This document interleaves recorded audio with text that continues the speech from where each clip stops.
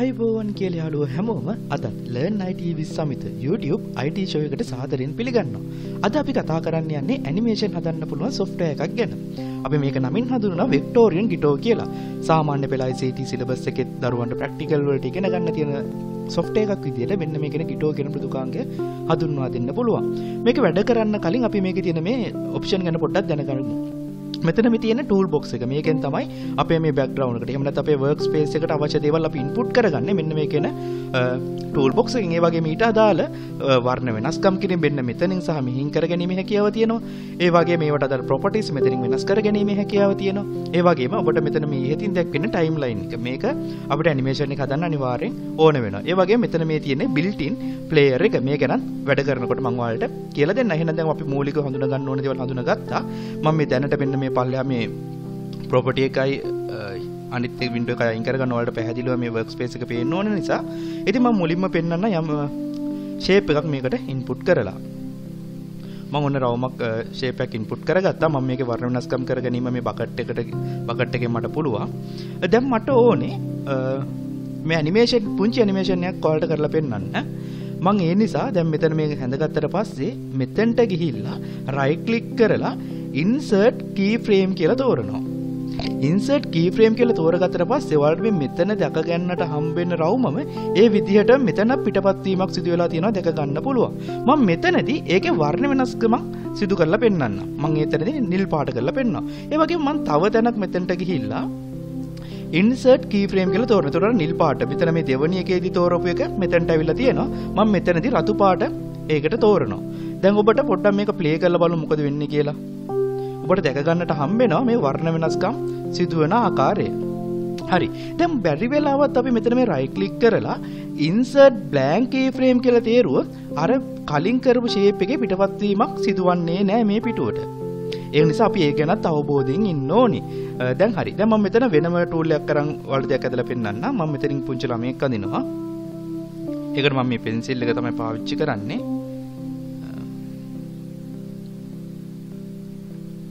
අපි ළමයෙක් ඇඳලා එයා සෙල්ලම් කරන ආකාරය අපි ඇනිමේෂන් එකකට නිර්මාණය කරගමු. ඒ වගේ මම මෙතනින් පොඩි net එකකුත් දානවා. මේ ෆුට්බෝල් net එකක් වගේ එකක් නිර්මාණය කරගන්නවා. මට නම් ලස්සන චිත්‍ර දීමේ හැකියාවක් නැහැ. ඉතින් ඔයාලගේ නිර්මාණ හැකියාව මත ලස්සන නිර්මාණයක් කරගැනීමේ හැකියාව තියෙනවා කියලා මම කලින් සඳහන් කරා වගේම නැවතත් කියනවා. අපි හිතමු මෙතන මේ net එකට මෙයා පන්දුවකට පහර දෙන ආකාරය නිර්මාණය කරමු. මම මේ පන්දුවේ වර්ණ වෙනස් කරනවා. මම ඒක තද නිල් පාට වගේ දෙන්නම්. ඒ වගේ මේ ඇඳ ගන්න shape එකේ හැඩය වෙනස් කරගන්න අවශ්‍ය නම් අපි හිතමු මට වෙන්න මේ shape එකේ හැඩය වෙනස් කරගන්න ඕනේ කියලා මම එහෙනම් මේ shape එක උඩ ගිහිල්ලා අපිට එහාට මෙහාට කරගැනීමේ හැකියාවක් තියෙනවා. ඒකට අපි පාවිච්චි කරන්නේ මෙන්න මේ කියන tool එක. අපිට අවශ්‍ය විදිහට මේ shape එකේ හැඩය වෙනස් කරගැනීමේ හැකියාවක් තියෙනවා. ඒ වගේම අපිට පුළුවන් මෙන්න මේ කියන brush tool එක පාවිච්චි කරලා කැමති විදිහට background එක හරි නැත්නම් අපි තෝරගන්න shape එක හරි වර්ණ වෙනස් කරගැනීමේ හැකියාවක් තියෙනවා. පොඩක් මේ පල්ලෙහා නිකන් තනකලු පිට්ටනියක් වගේ brush tool එක පාවිච්චි කරලා නිර්මාණය කරනවා. හරි. දැන් මට ඕනේ මෙන්න මේ ළමයා මේ පන්දුවට පහර දුන්නාම ඒක මේ ගෝල් එකට යන ආකාරයට නිරූපණය කරන්න මම ඒ සඳහා කරන්නේ මම මේ හරියට නැවත right click කරලා ඒ පෙර පරිද්දෙම එකක් ඕන නිසා insert keyframe කියලා තෝරනවා. එතකොට අර පෙර පරිද්දෙම ආවා. ඊට පස්සේ මම කරන්නේ මෙන්න මේක select කරලා මෙන්න මෙයාගේ මේ කකුල පොඩ්ඩක් මේ පැත්තට තල්ලු කරනවා. තල්ලු කරපු ගමන් මේ පන්දුව select කරගන්න නිසා මම මේක selection tool එකට ගිහලා මේ පන්දුව විතරක් තෝරනවා. පන්දුව ටිකක් සමා වෙන්න. පන්දුව විතරක් select කරලා පන්දුව පොඩ්ඩක් ඉස්සරහට යන ආකාරය පෙන්වුම් කරනවා. ඉන්පස්සේ නැවතත් තව ටිකක් ඉස්සරහට ගිහිල්ලා insert keyframe එකක් අරගෙන නැවතත් අර පන්දුව විතරක් select කරලා ඒක තව ටිකක් උඩට යන බව පෙන්වුම් කරමු. නැවතත් තව ටිකක් ඉස්සරහට ගිහිල්ලා insert keyframe කියලා තෝරලා නැවතත් පන්දුව විතරක් තෝරලා ඒක මේ හරියට ආවා වගේ පෙන්වනවා. ඊට පස්සේ නැවතත් insert keyframe කියලා තෝරලා ඒ පන්දුව මේක පන්දුව විතරක් පමණ තෝරලා පන්දුව ඇතුළට ගමන් කරන ආකාරය පෙන්වමු. ඒත් එක්කම අපි ටෙක්ස්ට් එකක් දෙමු goal කියලා. අපිට ටයිප් කරන්න පුළුවන් ඒකට. ඒ වගේම මේකේ වර්ණ වෙනස් කර ගැනීම හැකියාවක් තියෙනවා. මම ඒකට රතු වර්ණය ලබා දෙනවා.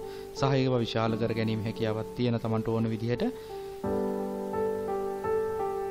ඒ වගේම මේක එහාට මෙහාට ඇද ගන්න අවශ්‍ය නම් මේ අකුරු වල හැඩය වෙනස් කර ගැනීම හැකියාවක් මේකේ තියෙනවා.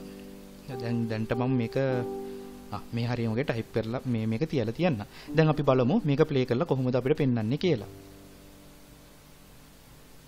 ඔබට පේුණා දැන් අර පන්දුවට පහර දුන්න ආකාරයට මේ දැල ඇතුළට ගමන් කරාට පස්සේ මේ ගෝල් කියන එක ආවා. නැවතත් බලමු. හරි. ඉතින් අපිට පුළුවන් අවශ්‍ය නම් පින්තූරයක් වගේ එකක් අරගෙන ඒක උඩ මේ ඇනිමේෂන් එක නිර්මාණය කරගන්න. ඒකටත් අපි අවශ්‍ය තැනකට ගිහිල්ලා රයිට් ක්ලික් කරලා insert keyframe තෝරන්න. insert keyframe තෝරන්න તો අපි යම් කිසි දෙයක් input කරන්න ගියොත් අපිට input කරන්න අවස්ථාවක් දෙන්නේ නැහැ. ඒ නිසා මතක ඇතුව insert keyframe කියලා තෝරන්න ඕනේ. මම මෙතන insert blank keyframe එක තෝරනවා. මොකද මට speed එක අවශ්‍ය නිසා. insert blank keyframe. ඊට පස්සේ අපිට ඕන එකක් input කරගෙන මේ හැකියාව තියෙනවා. මම ඉතින් මෙන්න මේකන පින්තූර input කරගන්නවා. input කරගත්තට පස්සේ ඒක වලට ඉතා විශාල මට්ටමින් පෙන්වන්නේ. ඉතින් මේක කුඩා කරගන්න අපිට පුළුවන්. ඒකට අපි කරන්න ඕනේ, ඒ කියන්නේ අපේ page එකේ size එකට හදා ගන්න ඕන. මෙන්න මේක උඩ select කරන්න. ඊට පස්සේ ඔයාලට පේනවා මේ අයිනින් මේ ලොකු කුඩා කරගන්න අවශ්‍ය buttons වගේ දීලා තියෙනවා. ඒවා ඉතින් පාවිච්චි කරලා ඔයාලට පුළුවන් මේක කුඩා කරගන්න හැකියාවක් තියෙනවා.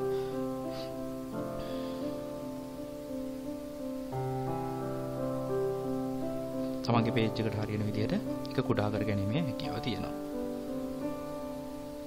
හරි. එතකොට අපිට අවශ්‍ය නම් මේක උඩත් නිර්මාණ shape එහෙම පාවිච්චි කරලා එව නැත්නම් pencil tool පාවිච්චි කරලා අර කලින් සඳහන් කර විදිහට නිර්මාණය කරගෙන animation එක නිර්මාණය කර ගැනීමේ හැකියාව තියෙනවා. ඉතින් ඒ වගේම තවත් මෙන්න මේක ගැන කියලා දෙනවා නම් ඒකෙන් සිදු වෙන්නේ මෙන්න මෙතන දැන් මේ background එකේ මෙන්න මේ වෙන තමයි ග්‍රාස් වල කොළ පාට මේ පන්දුවට දෙන්න අවශ්‍ය නම් ඒ වෙලාවට මෙන්න මේ කියන ටූල් එක පාවිච්චි කරලා මේ උඩ ක්ලික් කරලා නැවත මේ උඩ ක්ලික් කරාට පස්සේ ඒ වර්ණෙම යොදා ගැනීම කියලා තියෙනවා. හරියට වර්ණයක් අයිඩෙන්ටිෆයි කරගන්න පුළුවන් අපිට මේ අයිඩ්‍රොප් එක වගේ තියෙන එක පාවිච්චි කරන්න. ඉතින් ඒ වගේම මේකෙන් අපිට මොකක් යම් කිසි දෙයක් මකන්න ඕන, ඉරේස් කරගන්න ඕන, ඒකට පාවිච්චි කරන්න පුළුවන් මේ ඉරේසර් ටූල් එක.